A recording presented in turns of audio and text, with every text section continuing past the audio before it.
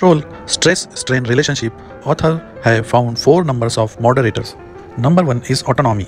Autonomy means a person's life is not fully controlled by their job, a boss, a spouse, anyone or anything. It also means having necessary skills and qualifications to be able to move from one job opportunity to another if we want to. Next is connectedness. High sense of connectedness feels that you have strong positive relationships at home, at work, and in the community and feel in tune with the surrounding.